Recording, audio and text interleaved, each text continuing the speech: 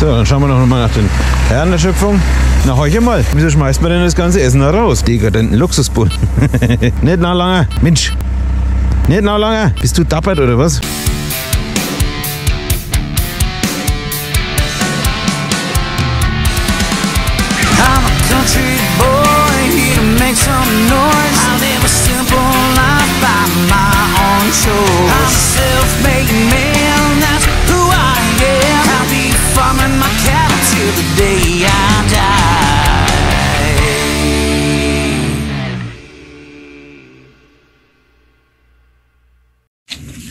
Servus und herzlich willkommen zum neuen Video. Ja, was mache ich heute? Heute genieße ich das schöne Wetter und bin etwas botanisch unterwegs. Und zwar bestimme ich die ganzen Streuobstbäume, die wir auf einer unserer Flächen haben. Da ist hier eine Reihe, da ist da drüben eine Reihe. Am Wald hinten lang geht eine Reihe vor, davon geht auch eine vor. Denn sowas muss man ja alles in die Karten, in die Feldstückkarte, ins Ibalis einpflegen. Ja, und jetzt muss man mal bestimmen, ohne Blätter und ohne Früchte, welche Obstsorten das da stehen. Und deswegen bin ich jetzt ausgerückt, denke ich, bei so viel Licht, bei so strahlendem Sonnenschein, macht Spaß, man hat seine Ruhe und man erkennt wenigstens was, weil es nicht allzu finster ist. Norbert ist gerade im Wald unterwegs. Wir haben vom benachbarten Landwirt so einen Mini-Rückezug da in Gelände, wo wir mit dem großen Zeug nicht reinkommen. Der zieht uns ein bisschen was raus, dass wir dann mit dem Rückewagen abfahren können. Ja, ab und zu ist klein doch besser, gell? Boden ist noch durchgefroren, ist tragfähig. Ein sehr trockenes, sauberes Arbeiten heute. Also das ist eigentlich genau mein Wetter. Na, dann gucken wir mal. Wir halten alles mal fest, auch so halbwüchsig hier da, was da alles rumsteht. Also ich sehe schon mal Apfel in rauen Mengen. Da können wir vielleicht in Zukunft Apfelwein machen. Ich würde sagen, die Fläche ist für mehr Plantage als Futterfläche. Weil so viele Bäume, das ist ja Wahnsinn. Beim ersten Drüberfahren ist mir das letzte Jahr gar nicht aufgefallen. Aber ja, tatsächlich. Na dann kartieren wir die Dinger mal. Heute haben wir schön Frost und wir haben noch Käferholz von Frühjahr noch drinnen liegen. Vor letztes Jahr konnten wir nicht rausholen, weil die Fläche so extrem vernasst ist, dass wir da nichts machen konnten. Und jetzt heute durch den Frost habe ich einen Kollegen, der mir mithilft, die Sachen mal vorzurücken, aus dem Sumpf raus. Man sieht es. Ja, der hat so einen Mini-Rückezug. Ein hervorragendes Gerät, also was man mit dem kleinen Teil alles bewegen kann. Macht so viel wie überhaupt keine Strukturschäden. Hat selber nur ein Leergewicht wie 1,4 Tonnen. Es ist wirklich Wahnsinn, was dieses Gerät für Leistung hat. Gerade für den kleinen Bereich, sumpfigen Bereich. Enge Wege, ja, da ist das ideal. Das wollen wir heute noch ausnutzen, solange wir den Frost noch haben, dass er mir das vorliefert und ich kann das dann mit einem größeren Rückewagen wieder aufladen und zum Hof fahren. Ja, das meiste wird Brennholz geben, weil es halt einfach vom Käfer schon so lange liegt. Vielleicht sind auch noch ein paar Stücke dabei, da was draus rausschneiden kann noch. Aber das meiste wird wahrscheinlich Käferholz für Brennholz oder Hackschnitzel werden. Ja, der kleine Rückezug, der hat auch nur 14 PS oder sowas oder 20 PS. Einen kleinen Motor drin, einen kleinen 3-Zylinder Diesel. Erstaunlich, was dieses Gerät für Kraft hat. Das ist wirklich erstaunlich.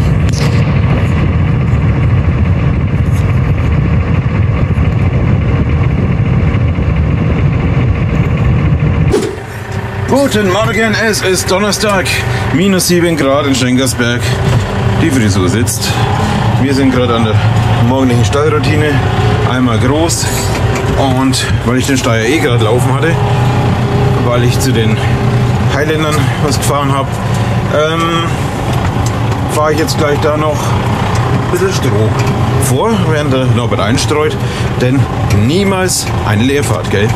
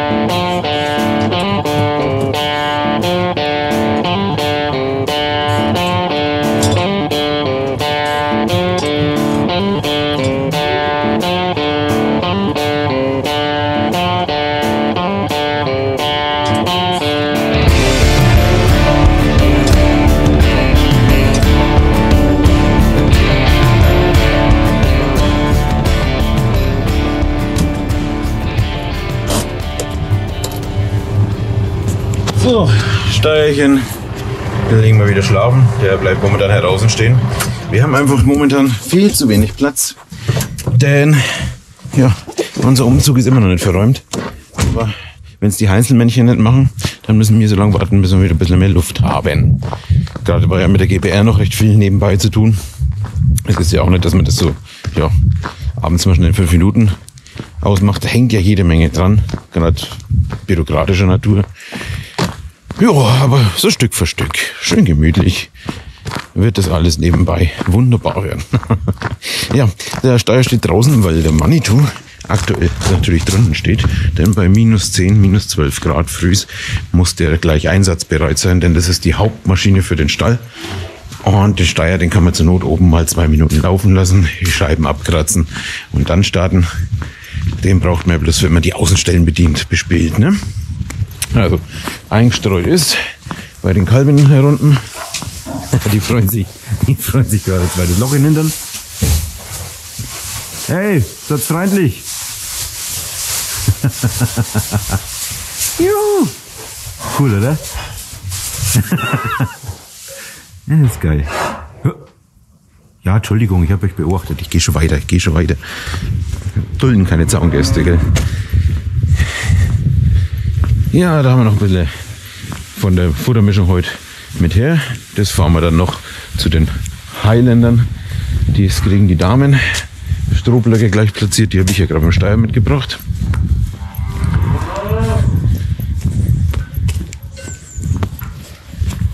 Und dann geht die Sonne auf. Oh, es gibt nichts Herrlicheres als eine trockene Kälte, Freunde. Trockene Kälte ist genau das Wetter, was man braucht. Da ist schön sauber, da ist ordentlich, da lässt sich schön erben. Und gegen Kälte kann man sich anziehen. Bloß wenn es zu heiß wird, mehr als ein Nugget Bulldog fahren geht halt auch nicht mehr, gell? Guten Morgen. Moin, moin. Alles friedlich, alles froh. Mahlzeit. So, jetzt geht's nochmal zu den Cebos und zu den Highland Bullen. Hier ist noch mit dem Großen, denn ich muss eine Schaufel mitnehmen, falls da irgendwo Tränken oder Gräben oder Tümpel oder halt, falls die Wasserversorgung nicht passt, dann müssen wir damit ein Loch packen. Und im Chimney kriege ich keine Schaufel, nein. Ein großer Nachteil von dem Auto, aber sonst ist er geil, kommt überall durch, ist klein und wendig, relativ sparsam, muss man sagen. Also ja, haben wir schon sparsamer das auch gesehen, aber immer noch sparsamer als der Ford. Und der Ford, der hat richtig sich die ein oder andere Mast genehmigt. Und das ist beim Chimney nicht der Fall. Aber na gut, Abstriche muss man immer machen. Dafür haben wir noch ein großes Auto in Betrieb. Man hört sie schon, gell? Da kommen sie alle getroffen. Inklusive dem Ferro. Servus! Na, Ferro, also Lustknabe. Alles gut? Was denn? Oh, die Pflaume ist am saftigsten, wenn der Stängel draußen ist, was? Jetzt schauen wir da mal dran, ob, ja, bei dem Natürlichen gehen wir natürliche Tränke, so wie wir es aus Tierfilmen kennen, wo die Krokodile dann auf die Gnue zugehen. So haben die da so auch. Und dann schauen wir jetzt mal, ob das eingefroren ist oder nicht. Dazu nehmen wir uns aber ein Grabgerät mit. Denn wenn wir einen Eispanzer drauf haben, müssen wir den eben aufhacken. Ne? Also schauen wir mal, was haben wir da? Na, das hilft uns doch schon mal sehr viel weiter. Ne? Na? Ja, die Nachhut. Ich weiß nicht, ob das übersteuert, wenn ihr so laut schreit. Auf jeden Fall höre ich mich selber nicht mehr. Ein ganz großer Nachteil von denen. Die sind laut wie die Hölle. Ja, Schlittschuhfahren sollten wir jetzt wahrscheinlich noch nicht drauf. Aber man kann es mal aufhacken, ne?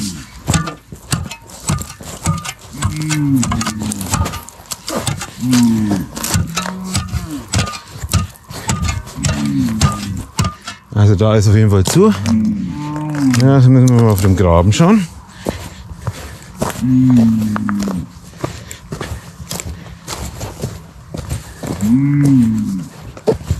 Ja, da hinten ganz alleine steht unser neuester Zugang. Letzte Woche auf die Welt gekommen.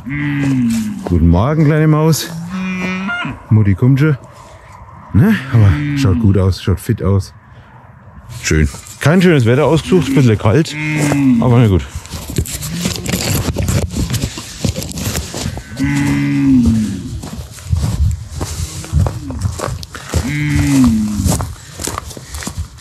Das ist da. Das ist auch zu. Alter. Brauchen wir Säge. Der Graben. Der Graben, der ist meine Hoffnung jetzt.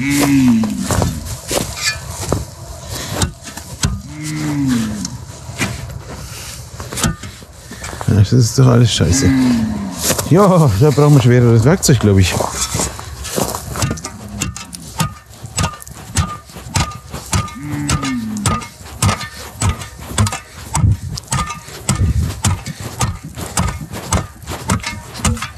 Na, haben wir es doch schon.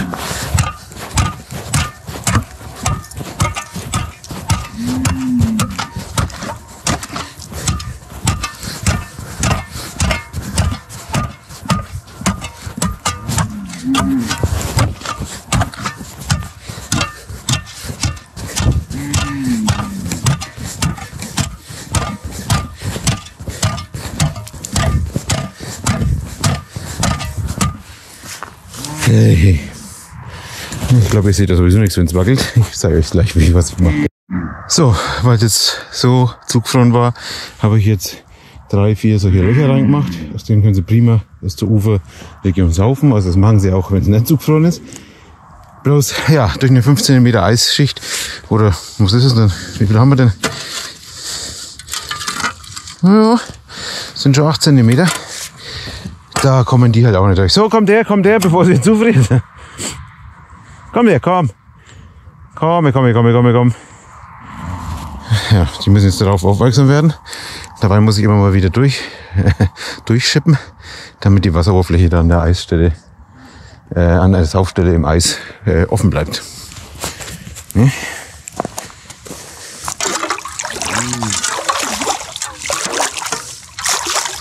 So schnell wird es nicht zukriegen. Wir haben jetzt keine minus 40 Grad, gell? So, kommt. Na, kommt der, saufen. Kommt. Saskia, komm. Zeig den anderen mal, wo es Wasser gibt. Komm. Na, komm her, komm. Schau mal. Achso, du weißt nicht, dass da offen ist, ne? Da mache ich früh noch zu. Ja.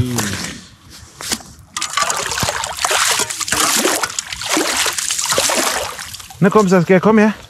Na komm her. Komm. Na komm her. Komm. Okay, große Skepsis. Ich schalte gleich wieder zu, wenn sich da was tut. Na komm. Gehen wir ein bisschen weg. Dann haben wir vielleicht weniger Scheu. Ich schaue auch gefährlich aus, gell? Mit meiner Schaufel. Vielleicht soll ich die Schaufel liegen lassen. Genau, das ist eine gute Idee. So, komm her, komm. Na komm. Ja, nicht schreien, komm mal. Na komm, Saskia, tu mal trinken. Und nicht zu mir herlaufen. Ich habe nichts zu trinken in der Hand. Hallo. Ja, komm mit. Komm mit. Hey, meine Liebe. Hey, hi. Ja, grüß Gott. Na, grüß Gott. Na, bist du feine. Du bist unsere Lieblingskugel. So eine feine. Ja. Komm her, schau mal, ich zeig dir mal, wo es was zu saugen gibt. Komm mit. Schau mal her. Na komm, schau mal. Was soll ich machen? Soll ich vorsaufen oder was soll ich machen?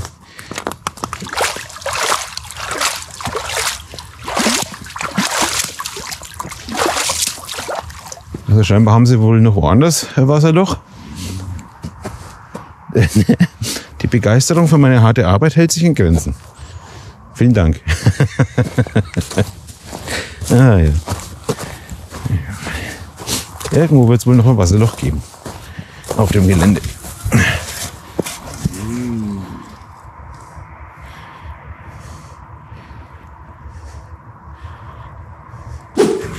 Da vorne gibt es noch eine Stelle, die nicht vereist ist. Da ist scheinbar ein bisschen Fluss drauf. Und deswegen haben sie sich auch nicht so begeistert gezeigt für meine Eisfischereiarbeit. Vielen Dank auch Hätte ja mal Bescheid sagen können. Oder vielleicht war das auch das Geschrei. Hey, pass auf, danke, nein, wir brauchen nichts, bitte fahr weiter. Und dann ist der blöde Bauer Hauer trotzdem reingegangen. So, dann schauen wir noch mal nach den Herren der Schöpfung. Schönen guten Morgen. Na, horch mal. Wieso schmeißt man denn das ganze Essen da raus? Ihr müsst es ja dick haben, ne? Geht's euch gut? Dekadenten Luxusbullen. 8,2. Nicht noch lange. Mensch, bist du dappert oder was? Nicht noch lange. Ah, das ist der hellste. Siggi, was ist los? Kein Appetit oder was? Oder schon diniert? Ja, Zaun passt, Futter passt. Alex, und nee, da steht ja der Siggi. Hey, Entschuldigung. Alles gut. Man rechnet ja schon damit, dass du gar nicht mehr bei der Herden bist, gell, du kleiner weißer Lump. Du bist putzig, der Bär. Sonst geht's euch gut, Burschen? Ja, jetzt am Fell am Rücken sieht man, da ist der Raureif drauf. Da sieht man, wie gut die Tiere isoliert sind vom Fell. Das ist der Wahnsinn. Nicht mal die Körperwärme dringt nach draußen. Ja, man sollte vielleicht doch die Felle zu Highland-Pelzjacken umbauen, wenn wir dann schlachten. Denn, jo, dann frieren wir im Winter auch nicht mehr. Und da kommt auch Engelbert Strauß nicht hinterher mit der Qualität. So, jetzt zurück an den Hof. Wir nutzen gleich noch den totalen Frost und schauen, dass wir mit dem Rückewagen überall dorthin kommen, wo wir sonst nicht hinkommen, weil es matschig wird. Und es geht heute noch. Die nächsten Tage sind natürlich plus, gerade vorher gesagt. Und deswegen heißt es jetzt schnell Attacke. Wir haben ja heute unser großes Programm in Rekordzeit durchgespult. Also, das ist ein richtig schönes Team. Das macht Spaß, so zu arbeiten, ganz ehrlich. Das ist richtig schön.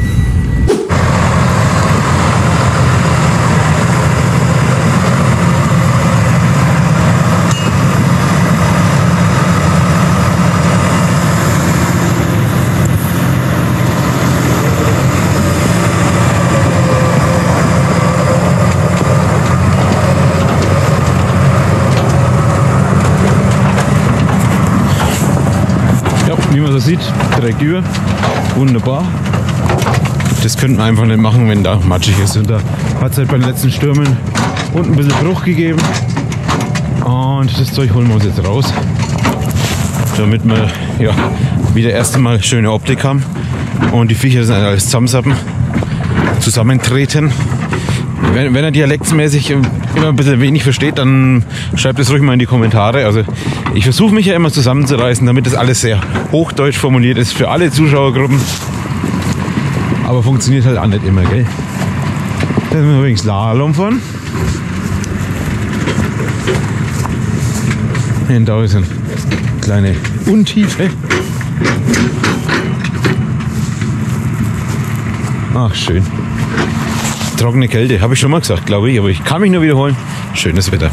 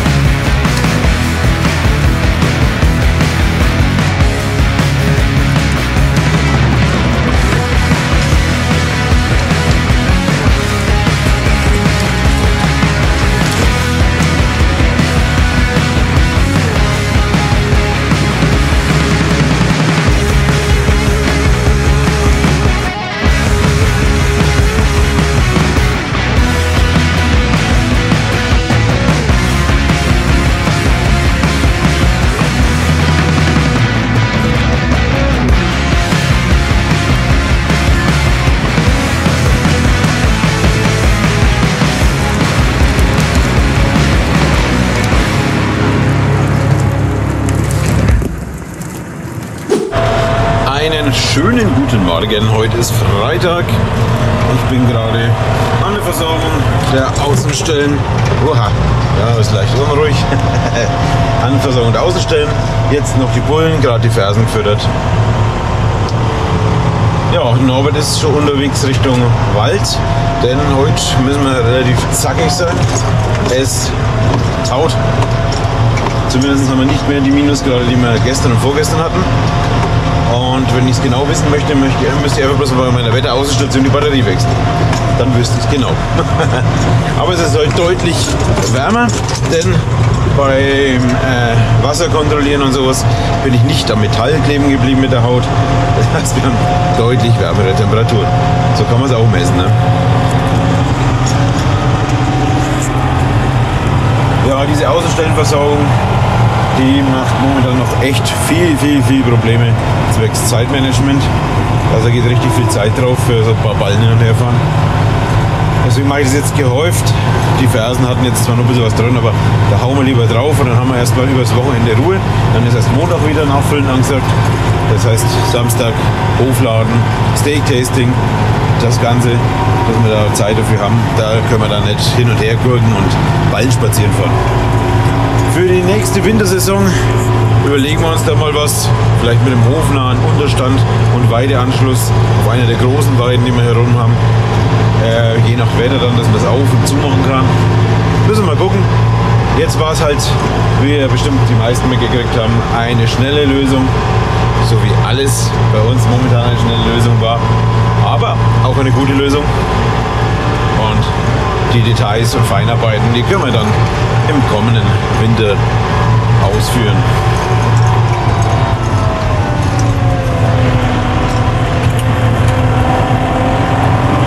Also der Boden ist schon noch fest, jetzt nicht falsch verstehen, aber wir haben bestimmt keine minus 8, minus 10 Grad mehr, sondern sind da eher Richtung 0 Grad unterwegs. Minus 1, minus 2 schätze ich mal gerade. Denn ich habe auch gesehen, dass der Fischteich unten wieder aufgetaut ist, also keine Eisfläche mehr drauf hat. Und das zeugt ja davon, dass da ist ja leichte Bewegung drin durch Zulauf und Ablauf, dass da jetzt nicht mehr die Minusgrade vorherrschen. Aber ich werde heute, wenn ich daran denke, sogar die Batterie aus der Wetterstation erneuern. Ja. Blöd ist, dass man die Schlaglöcher mit Ballen vorne dran nicht sieht. Ne?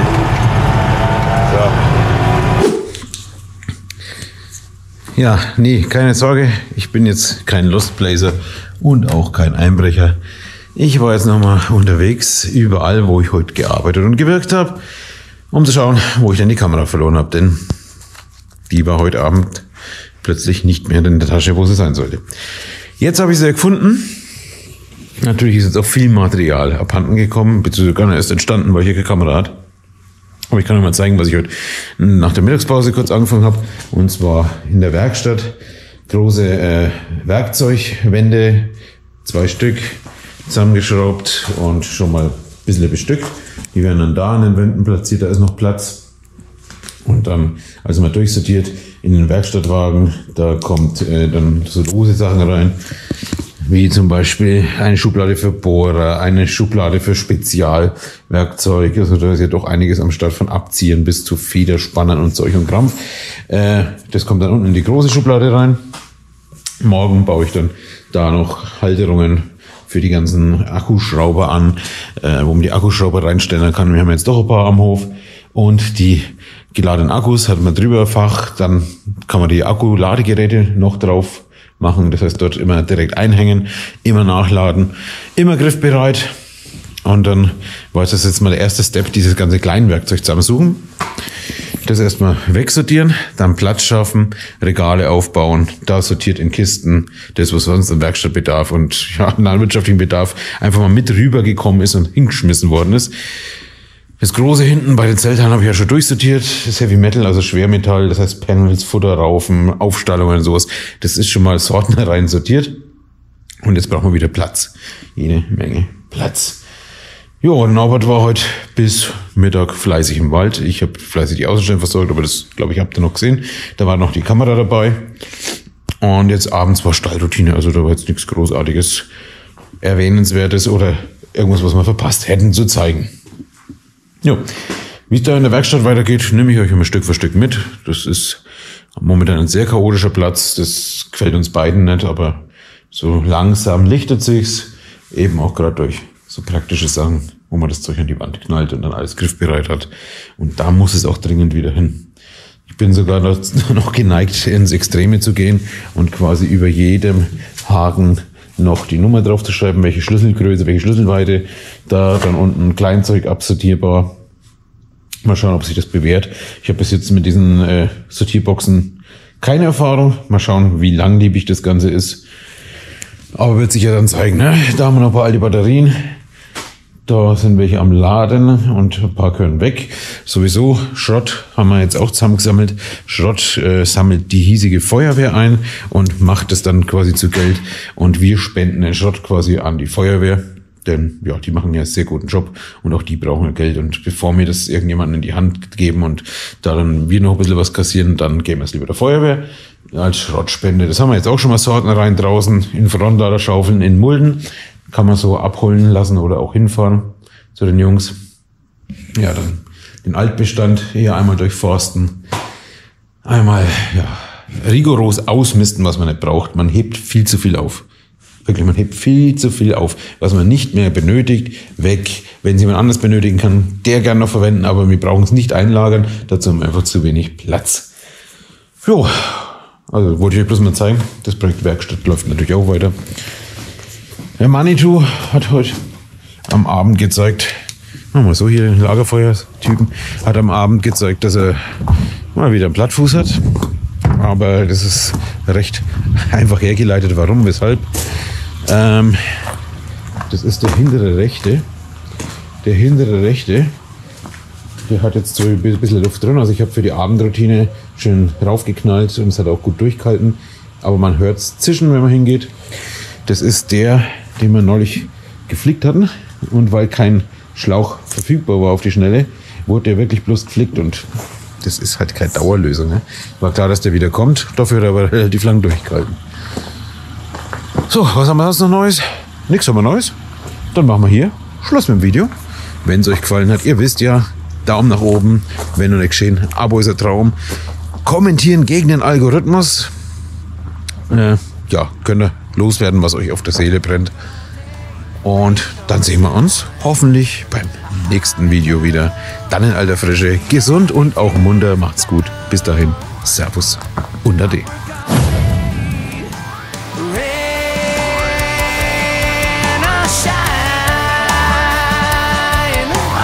Country boy here to make some noise. I live a simple life.